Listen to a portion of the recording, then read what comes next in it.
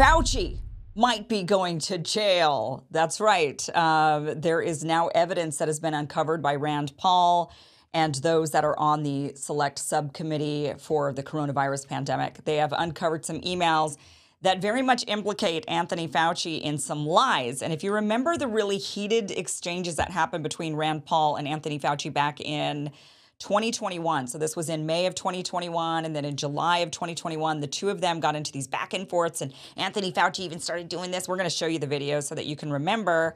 And then we're going to give you the bombshell update that could actually land Anthony Fauci in jail. Now, if he goes to jail, if he ends up being convicted, it would be of perjury. And this is kind of one of those wah-wah moments, because a lot of times when they're trying to, when I say they is like the ominous they on either side, when they are going after somebody and they're trying to get them for some crime, they're going to nail them for a crime. It usually ends up never being for the crime that they're trying to nail them for, right? It always ends up being perjury or obstruction of justice. And we've seen this over and over and over again. They try to get them for some big crime. This is going to be it. We're going to crack down on corruption and government. The other side's going down. They're evil, corrupt people. And ultimately, it just ends up being, like I said, perjury or obstruction of justice. The same thing would be for Fauci. So if you were hoping Fauci would go to jail for something really, truly sinister and nefarious regarding the COVID pandemic, if you were hoping that he would go to jail for, plotting and planning the pandemic or making gobs of money with big pharma and lying to the American public, whatever that might be, that is not what this is going to be. It's going to be perjury. But it's still really significant, because if our justice system is truly unbiased and truly fair, they will go after Anthony Fauci for this, and he will be convicted. Whether or not he serves time for it, we see a lot of these guys get a slap on the wrist and maybe some house arrest or something along those lines, or their sentences get commuted. You could expect Biden would probably be like, "I'll pardon you." That would be expected, but it still should happen. So let's start off with the videos. So let's go to May 11th. This is when Senator Rand Paul from Kentucky, initially grilled Fauci. And this is where the whole thing starts, when he grills him about gain-of-function research. I'm sure you'll remember this, but here's the refresher. Watch the video. Dr. Fauci, we don't know whether the pandemic started in a lab in Wuhan or evolved naturally, but we should want to know. 3 million people have died from this pandemic, and that should cause us to explore all possibilities. Instead, government authorities, self-interested in continuing gain-of-function research, say there's nothing to see here. Gain-of-function research, as you know, is juicing up naturally occurring animal viruses to infect humans. To arrive at the truth, the U.S. government should admit that the Wuhan Virology Institute was experimenting to enhance the coronavirus's ability to infect humans. Juicing up superviruses is not new. Scientists in the U.S. have long known how to mutate animal viruses to infect humans. For years, Dr. Ralph Barrick, a virologist in the U.S., has been collaborating with Dr. Shi Zhengli of the Wuhan Virology Institute, sharing his discoveries about how to create superviruses. This gain-of-function research has been funded by the NIH. The collaboration between the U.S. and the Wuhan Virology Institute continues. Doctors Barrick and Shi worked together to insert bat virus spike protein into the backbone of the deadly SARS virus, and then use this man-made supervirus to infect human airway cells. Think about that for a moment. The SARS virus had a 15% mortality. We're fighting a pandemic that has about a 1% mortality. Can you imagine if a SARS virus that's been juiced up and had viral proteins added to it, to the spike protein, if that were released accidentally? Dr. Fauci, do you still support funding of the NIH funding of the lab in Wuhan? Senator Paul, with all due respect, you are entirely and completely incorrect that the NIH has not ever and does not now fund gain-of-function research in the Wuhan Institute. Do they fund Dr. Barrick? We do not fund Do you fund Dr. Barrett's gain-of-function research? Dr. Barrett does not doing gain-of-function research, and if it is, it's according to the guidelines, and it is being conducted in North Carolina, not You don't think inserting China. a bat virus spike protein that he got from the Wuhan Institute into the SARS virus is gain-of-function? That is You would not- be in the minority because at least 200 scientists have signed a statement from the Cambridge Working Group saying that it is gain-of-function. Well, it is not. And if you look at the grant and you look at the progress reports, it is not gain-of-function, despite the fact that people tweet that.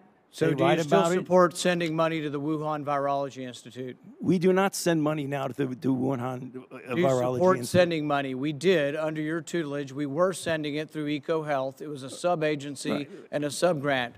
Do you support that the money from NIH that was going to the Wuhan Institute? Let me explain to you why that was done. The SARS-CoV-1 originated in bats in China. It would have been irresponsible of us if we did not investigate the bat viruses and the serology to see who might have been Or infected perhaps it would be in China. irresponsible to send it to the Chinese government that we may not be able to trust with this knowledge and with this incredibly dangerous viruses. Government scientists like yourself who favor gain-of-function research. I don't favor gain-of-function maintain research that in the China. disease You are arose saying naturally. things that are not correct. Government defenders of gain-of-function, such as yourself, say that COVID-19 mutations were random and not designed by man. But interestingly, the technique that Dr. Barrett developed forces mutations by serial passage through cell culture that the mutations appear to be natural. In fact, Dr. Barrett named the technique the no-see-'em technique because the mutations appear naturally. Nicholas Baker in the New York Magazine said nobody would know if the virus had been fabricated in a laboratory or grown in nature. Government authorities in the U.S., including yourself, unequivocally deny that COVID-19 could have escaped a lab. But even Dr. Shi in Wuhan wasn't so sure. According to Nicholas Baker, Dr. Shi wondered, could this new virus have come from her own laboratory? She checked her records frantically and found no matches. That really took a load off my mind, she said. I had not slept for days. The director of the gain-of-function research in Wuhan couldn't sleep because she was terrified that it might be in her lab. Dr. Barrett, an advocate of gain-of-function research, admits the main problem that the Institute of Virology has is the outbreak occurred in close proximity. What are the odds? Barrett responded, could you rule out a laboratory escape? The answer in this case is probably not.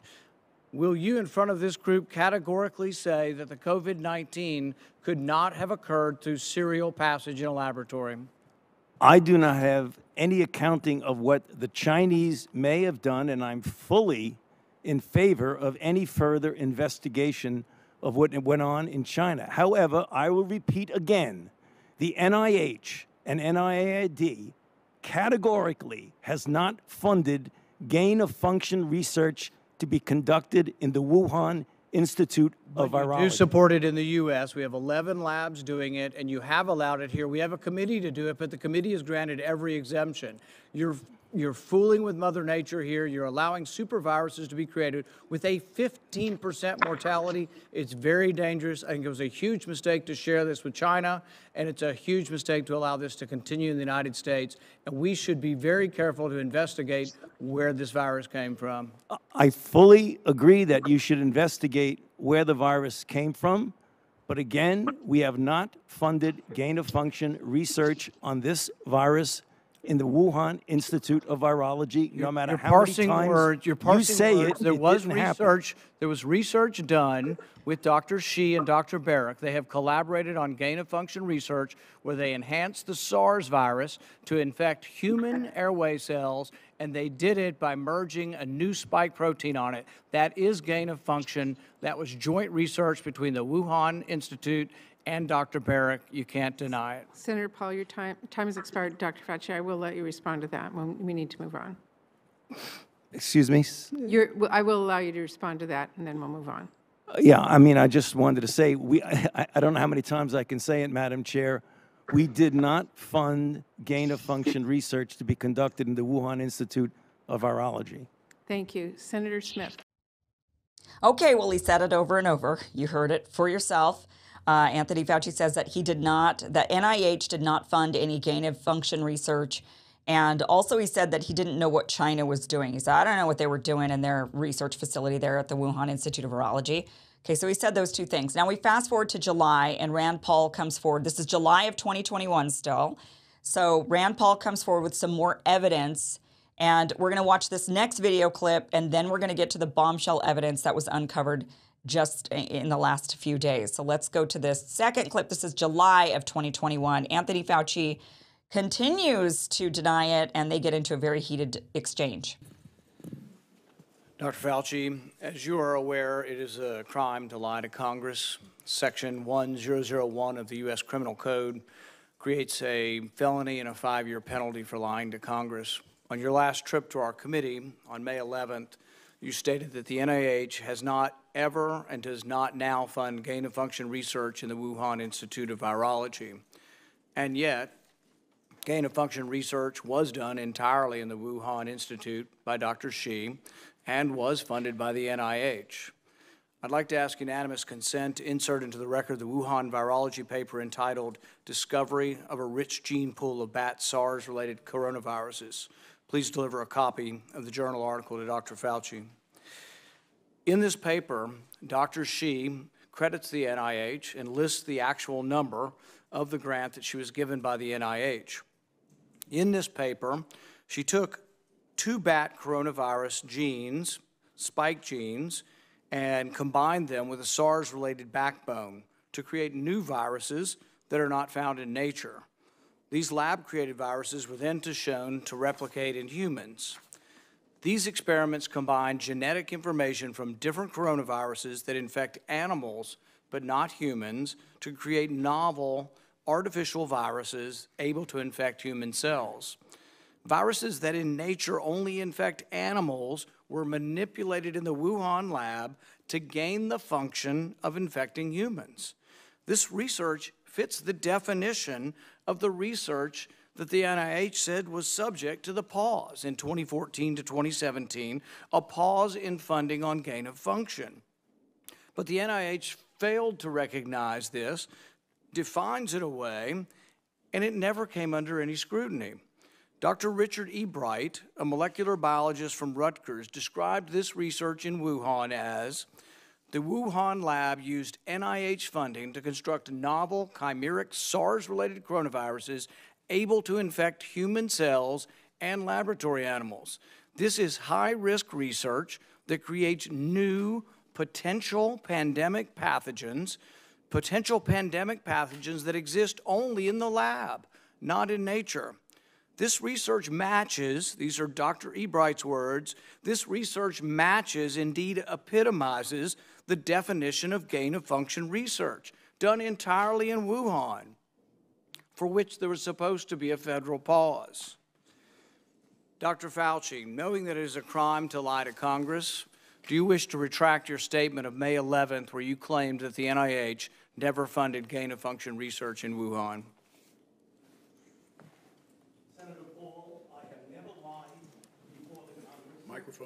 Your microphone. Senator Paul, I have never lied before the Congress, and I do not retract that statement. This paper that you are referring to was judged by qualified staff up and down the chain as not being gain of function.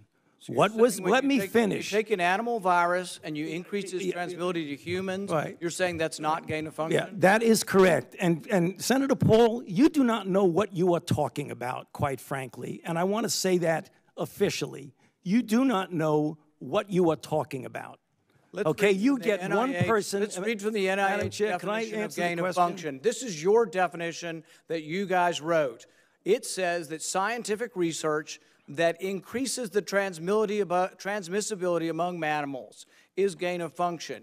They took animal viruses that only occur in animals and they increase their transmissibility to humans. How you can say that is not gain of function? It is not. It's a dance, and you're dancing around this because you're trying to obscure responsibility for 4 million people dying around the world from a pandemic. And let's let Dr. Fauci. I have to, well, now you're getting into something. If the point that you are making is that the grant that was funded as a sub-award from EcoHealth to Wuhan created SARS-CoV-2, that's where you are getting. Let me finish. We don't know. Well, we don't wait know a minute. if it did come from the lab, but all the evidence is pointing that it came from the lab, and there will be responsibility for those who funded the lab, including yourself. I totally This committee will allow the witness to respond. I totally resent the lie that you are now propagating, Senator, because if you look at the viruses that were used in the experiments, that were given in the annual reports, that were published in the literature, it is molecularly impossible. No one's saying those viruses caused it. No one is alleging that those viruses caused the pandemic. What we're alleging is that gain-of-function research was going on in that lab,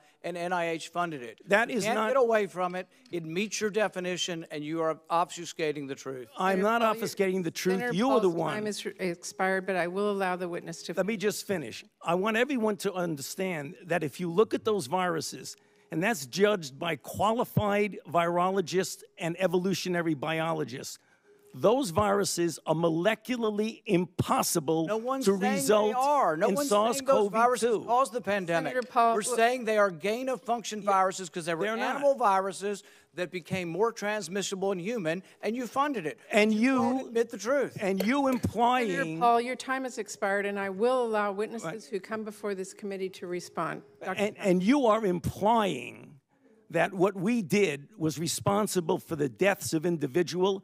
I totally resent that. And if anybody is lying here, Senator, it is you. Senator Smith. Well, that got really heated. You know, it's good to go back and watch these videos because when this was going on, this was still fairly early on in the pandemic. I mean, this was July of 2021, so 2 years ago. Remember where we were 2 years ago, how far we have come. And 2 years ago, it was still a conspiracy theory to even suggest that COVID came from a lab. They were still very much holding on to, no, COVID came naturally. Anybody who believes it's a lab, from a lab, is a conspiracy theorist. There were more and more people talking about it, but it was still very much in that realm. And so Rand Paul actually questioning Fauci on this, asking about gain-of-function research, was really, at that time in May and July of 2021, that was you know, really bold of him to do. Now we watch these videos and we're like, well, yeah, we know. Now we know more. So when we watch the videos, we're like, yeah, Rand Paul's right. Take an animal. And gain of fun. And Fauci is being, you know, he's obviously lying. And Rand Paul is grilling him on something that we now all are much more aware of. And so it's really interesting to see this. So he's saying, Fauci is saying to Rand Paul, you don't know what gain of function is.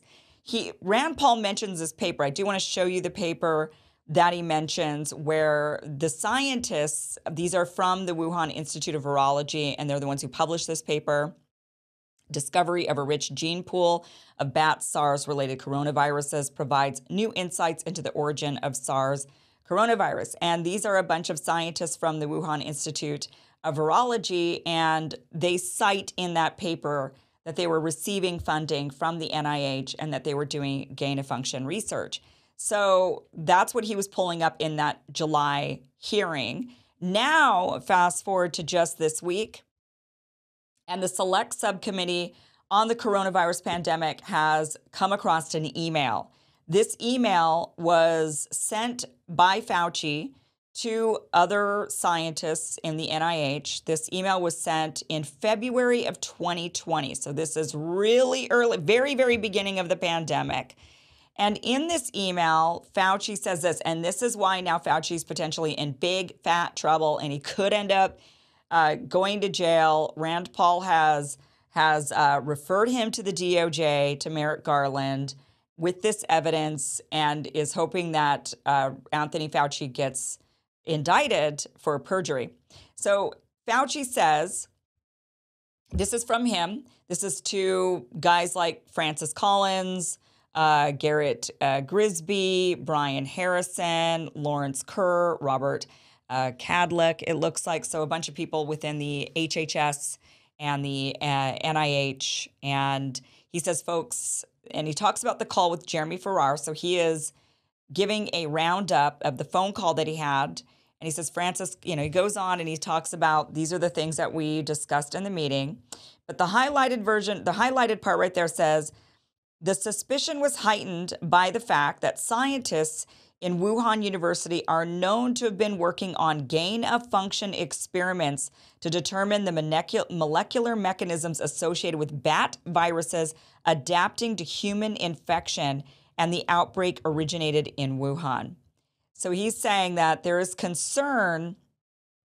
They're concerned about the fact that upon viewing the sequences of several isolates in the nCoV, there were mutations in the virus that would be most I'm trying to read it, but he's got this stamp on it. Most unusual to have evolved naturally in bats, and that there was a suspicion that this mutation was intentionally inserted. So he's talking about, now if you remember the hearings that were just had with doctors Gary and Kirsten Anderson, if you remember, they just were called up in front of Congress recently. And these are the two scientists who raised suspicion about COVID potentially coming from a lab. And they then changed their tune 3 to 4 days later. And suddenly, 3 to 4 days later, after meeting with Fauci and after meeting with Collins, they suddenly were saying, definitely did not come from a lab. There's no way that it came from a lab. Anybody who says so is a conspiracy theorist. So this is the meeting that he's talking about. He's talking about when they first raised their suspicions, these scientists at the NIH and the and HHS went and had a meeting and basically talked these guys out of that belief.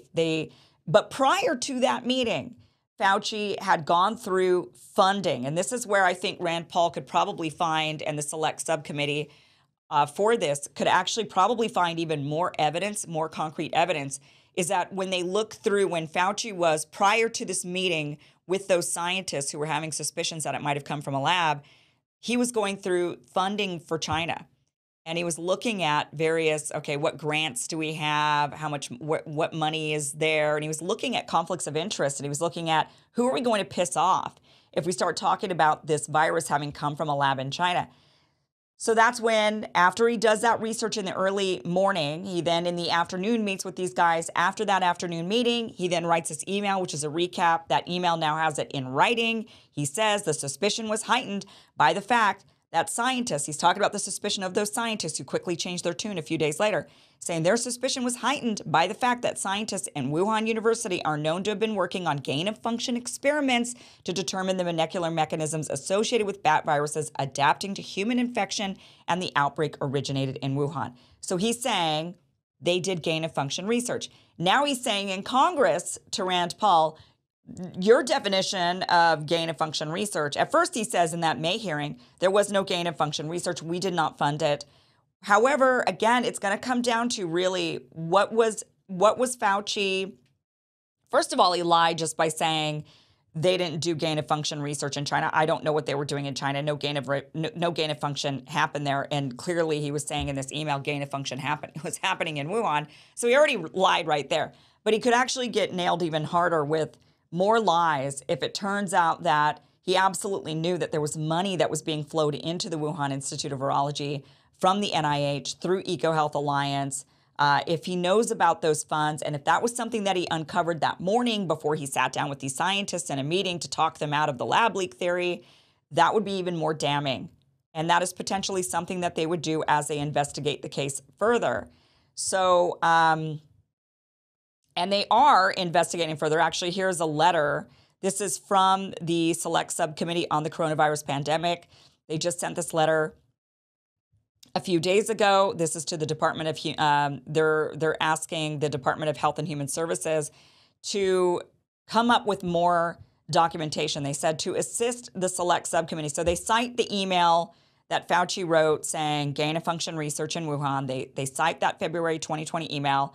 And then they say, look, now that we've got this and it's now clear, To assist the Select Subcommittee in its investigation into the origins of COVID-19 pandemic, we request the following documents and information as soon as possible, but no later than July 27th of 2023. So they only have about 9 days to produce this documentation.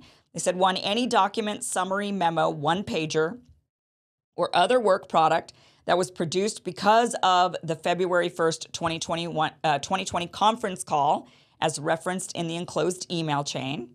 And 2, all notes in the custody and control of the department of any of its sub-agencies resulting from February 1st, 2020 conference call. So it says the Select Subcommittee on the Coronavirus Pandemic is authorized to investigate the origins of the coronavirus pandemic, including but not limited to the federal government's funding of gain-of-function research and executive branch policies, deliberations, decisions, activities, and internal and external communications related to the coronavirus pandemic. So under House Resolution 5, to ask any follow-up related questions, please contact the committee staff. So they're asking for this documentation now. So they found this email. Now that they've got this email, they're looking for more evidence. I would suspect that they're going to uncover more phone calls that Anthony Fauci made that morning before the meeting when he was looking around at who funded what and where and how much money do we have tied up with China? What are we going to lose if we accuse them of having the coronavirus, having COVID-19 come from their lab? What are the implications of that? Any sort of emails, any sort of phone calls, any sort of meetings that were had around that discussion, my guess is that will be uncovered in the coming months, and Anthony Fauci might be nailed to the wall. The guy might actually be going to, like I said, I doubt jail. I'm sure Biden will be pardoning him or whatever, saying, oh, we're not going to, Anthony Fauci, the hero of COVID, because it's so political. It is so partisan. And so there's really not any hope that Anthony, but if there's actually people being honest, he should get the same treatment that anybody who lied when they were doing the Trump investigation, when they were looking at his, during Russiagate, there were a lot of guys that were indicted for perjury and obstruction of justice during the Trump years, that it would only be fair if the same treatment was given to anybody else, no matter their political leanings or no matter if they're a hero of certain, one side or the other. So let me just see if there's anything. I think that is it. On this particular story, I think that's what we've got. There's more that, of course, is going to be developing around these investigations, and we will always be bringing you the latest information about that because this is important stuff. We still do not know how how we ended up in that pandemic, and we do want some answers to that. And that was one thing during that video when Fauci was saying, you're implying that the gain-of-function research made COVID and that this is what caused all of this, and that's not true. And Rand Paul was right when he said, we don't know. Again, we do not know. We still don't know whether or not this virus came from a lab. We don't know if it came from somebody eating a bat in a wet market. We don't know. We have our suspicions. We have increasing evidence going in one direction. It was an absolute farce when in the beginning and even, the years during the pandemic when they were saying anybody who thinks it's a lab leak is a conspiracy theorist, as if they had hard evidence that it came from a bat. They had no evidence of that. They never found the bat. They never found the person who ate the bat who got COVID for the first time and then spread it around the Wuhan wet market. They had no evidence of that, yet they insisted that that was the way the COVID-19 pandemic began, and anyone who believed it was a lab leak theory was an absolute cuckoo conspiracy theorist. And the reality is, we don't know. We still don't know, and that is the appropriate answer and response. So when Fauci says it didn't come from the Wuhan lab, that is not, our gain-of-function research had nothing to do with COVID-19. He doesn't know that. Even if the EcoHealth Alliance gain-of-function research that they were doing in conjunction with the Wuhan Institute of Virology, even if that wasn't directly related to the COVID-19 pandemic, it could have been a piece of research that contributed to the further research that then released COVID-19 into the world.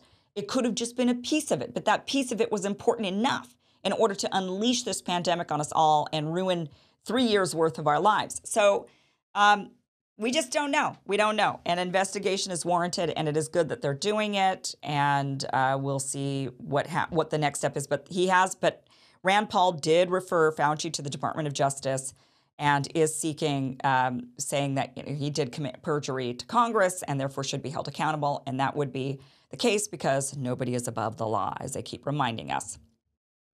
Okay. Well, I want to tell you guys about our new sponsor. And this one I'm pretty excited about because I use this product fairly regularly. It is called Relief Band. And this is for those of you like myself who get motion sickness. Maybe you get nausea for some reason. I get really horrible motion sickness. I can't read in a car. When I go to amusement parks, roller coasters are going to totally do me in. I'm just going to be sick. So at boats, forget boats. But when I got my Relief Band a couple of years ago, it really was a game changer for me. I love to go on boats. I love to go to amusement parks. I love reading while I'm in a car, not driving, but while somebody else is driving.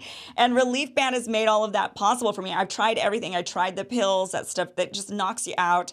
I've tried a bunch of different things and nothing really worked, but Relief Band really has worked for me personally. So this is an FDA-cleared anti-nausea wristband.